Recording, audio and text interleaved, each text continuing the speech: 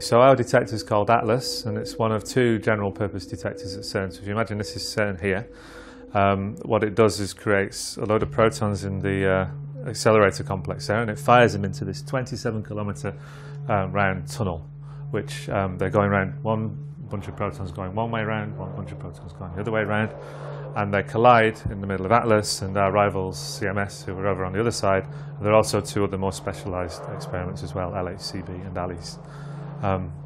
So the protons collide head-on in the middle of Atlas, and they give us all this stuff. In general, physics experiments are about, we have some ideas about the way the world works, and we want to go and see if the world is anything to do with our ideas or not, and the only way of finding out is going and looking. The only way to test predictive power is to go and do something new, and doing something new gets increasingly hard.